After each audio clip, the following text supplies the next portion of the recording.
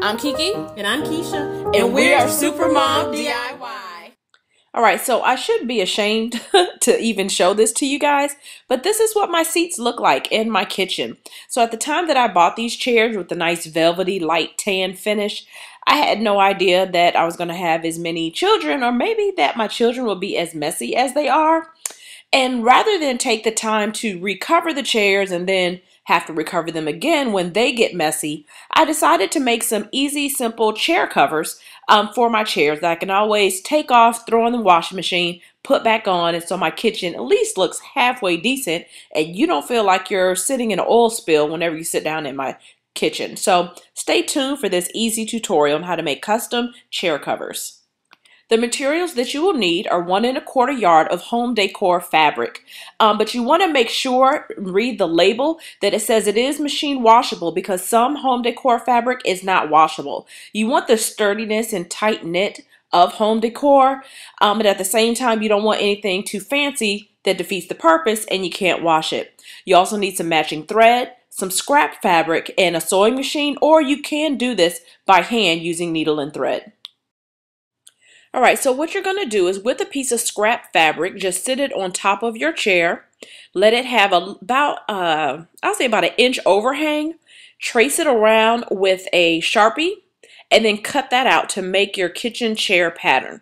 And I actually wrote that title on here because, you know, if you're like me, you got tons of scrap fabric and like, what is this for? And so I didn't want to mess that up. Now, because all the chairs are the same, you only need to cut out one, and then this is going to end up being your pattern to make your chair cover. Alright, so here we are back at my cutting table with my finished kitchen chair pattern.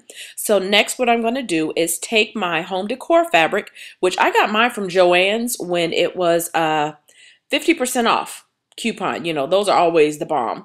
And I folded it so that I had 4 layers, and I cut through all of them at the same time with my rotary cutter because I do quilt, so it's much easier to do it that way. And that way I end up with my 4 chair covers and I only had to cut once.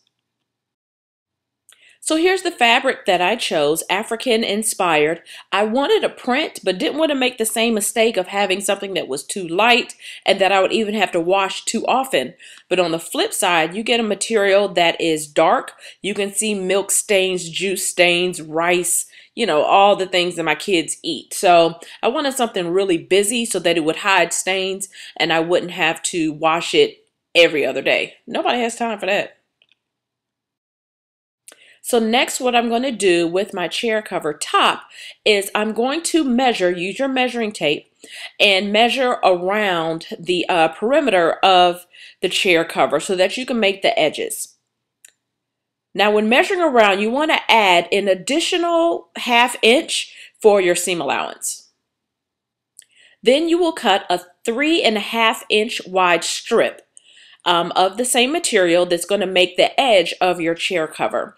And I wanted the 1/2 inches for the seam allowance, but the 3 inches so that I can have a little bit of overhang to fully fit around that chair and be snug so it's not coming off easily. I don't want it to fold up or just cover the top. I want it to cover around the sides as well. Now take a look at the back of my chair. I wanted to have a more complete look with the hanging edge, so I needed a piece that was going to be the width of that open space so it can fit through there, because I'll need another strip to cut that. So if that's the case with your chair, then you'll need to measure that.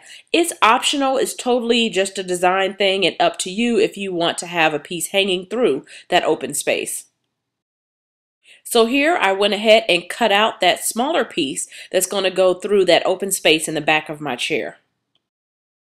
Now, I do not have a serger, and that would have been preferred when you're sewing the edges of the strips that are going around the side, because home decor fabric does fray quite a bit. So instead, since I don't have a serger, to clean up that edge, what I did was a double hem. So you're going to fold it up 1/4 inch and fold it up another 1/4 inch in order to make a little small hem, sew it down, and that way your I guess you could say open edge or loose edge is on the inside. So when you wash it and what have you, you don't have fraying and not split ends, but you know, extra fibers coming out and it unraveling. So now I'm ready to head to the sewing machine. I'm going to use a 1/2-inch seam allowance, and I'm going to take those ending strips. I just pinned it all the way around my chair cover and then just sewed it all the way around. Now I did make my stitch width shorter than I normally do, just so I get it real tight. And again, that's going to help me with any fraying later, because I do plan on washing these quite a bit because my kids are still dirty and still real messy. And I'm done. Once I got all 4 sewed around, I ran upstairs to go ahead and put them on my chairs. They fit nice and snug. I was able to pull them down over those corners. Now, optionally, you could add like a piece of elastic to tie around the back legs or the back arm part if you want to kind of secure so they don't come off. But I've found that I got my measurements pretty, much on the mark, so they don't slip off, unless the kid takes them off. But I like that nice 3-inch width that I gave on the edge, and I'm all done. And they're so easy to wash. Love it.